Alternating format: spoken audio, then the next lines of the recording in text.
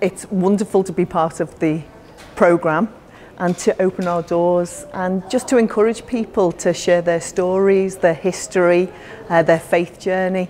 And even if it is hard sharing of the way the church is changing for many, it's good to do so in such a beautiful setting.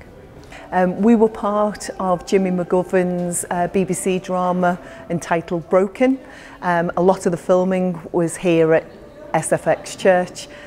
So for us, it's recognising that the Eucharist is part of who we are and part of what we become.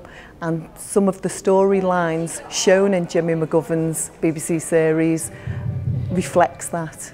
I was really encouraged by Pope Francis and the joy of love, recognising the complexities of married life. I've been married to Pete for 27 years and it's a journey, like everything, and it's a journey of commitment, a journey of change. I think the church is recognising the changes of people's expectations of what marriage and family life is. And it's been highlighted that there are complexities and we should allow people to explore and support one another. Marriage care, certainly in the Archdiocese of Liverpool, it's my opportunity to share the Catholic Church support to couples and to let them know that they have support throughout their married life in different ways.